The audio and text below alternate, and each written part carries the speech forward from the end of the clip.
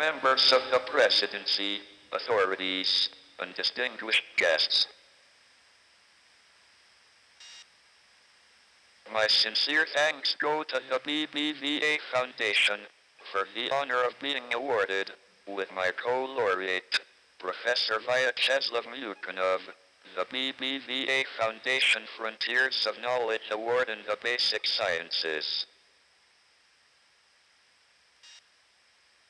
It was a pleasure to learn that we were to receive this recognition, and I would like to share some of my memories of that period with you.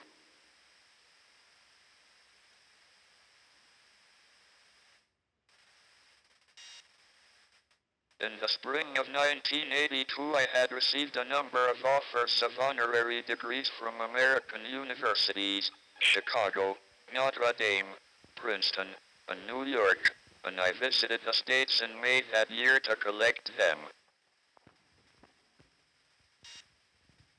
I took with me a paper preprint.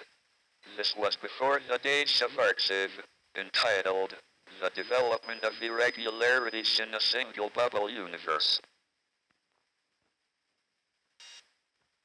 In the paper, I calculated the fluctuations of a scalar field on a force sphere, the Euclidean version of de Sitter space, which is the geometry of the early inflationary universe.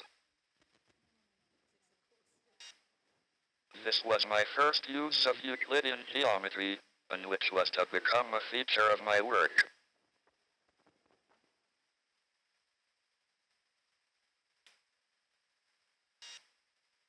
The preprint evoked great interest, and inspired a number of other papers on inhomogeneities in the early universe caused by inflation.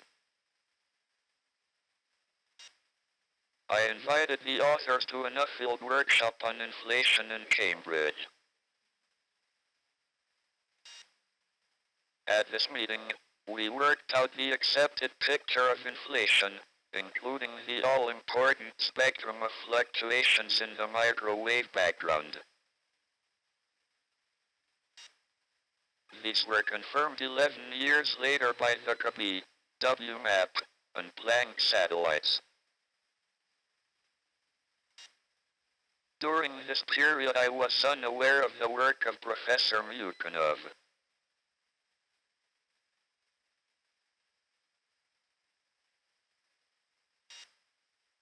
I am pleased to be sharing this award with Mukhanov, who independently obtained similar results by very different methods.